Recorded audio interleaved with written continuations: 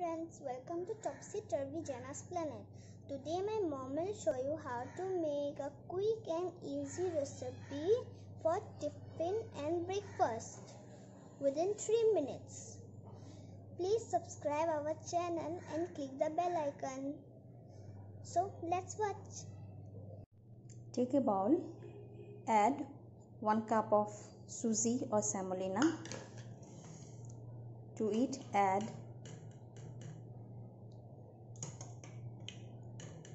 sour curd, this homemade, 3 tablespoons will do,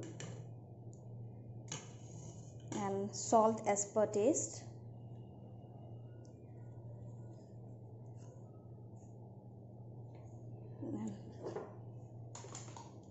Mix it. Add some water. Let it rest for 10 minutes, then it will rise. I have taken roasted semolina. You can take raw semolina also, but I have taken roasted. So for the fillings, I have taken 2 mashed potato, some chopped onions, half teaspoon of ginger, grated ginger, some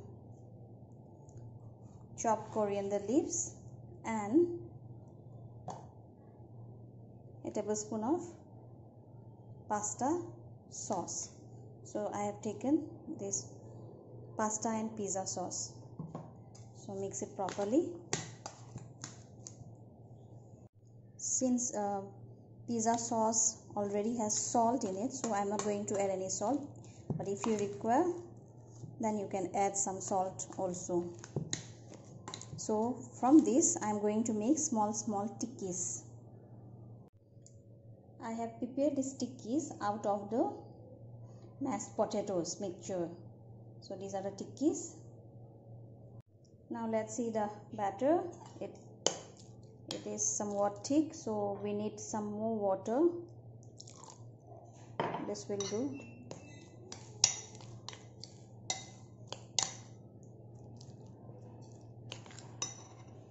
Some more will be needed. Yes, this consistency is better. This consistency. Now I am going to add ENO, full packet ENO to it. This will make the batter fluffy. So as soon as we put the ENO, see, it has become fluffy. Now we have to put it in idli stand, or I am taking microwave safe bowl and I am going to make those idlis. I am taking 6 microwave safe bowl. You can take idli stand too. I am not having one, so I am using this. So I will grease it with some oil. So all the bowls should be greased properly. Take a bowl. First add this batter.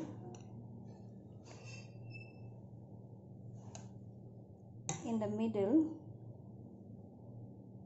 you put this tikki, and then again you cover it with the batter. So that's it. Let me show you one more. First grease the bowl or the idli maker, then add some batter, put a tikki to it in the middle, and then on top again put some batter and cover it.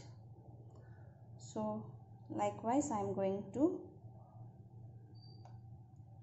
fill all these bowls. So these bowls are ready to go into the microwave. Just adding one coriander leaves on top of every bowl just to decorate it. So now we are going to microwave it. So I'm putting this into the microwave. Now you have to microwave it for only 3 minutes.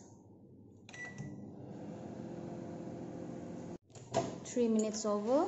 Now you can check it with the help of a fork. Yes, so it has come out clean. So it's over, cooking is over. If you don't have microwave, then you can steam it also. So here comes our idlis. So I'll take out in a serving plate. The stuffed idlis are ready to serve. You can serve it hot with green chutney and tomato sauce. So I'm going to cut and show you how it looks.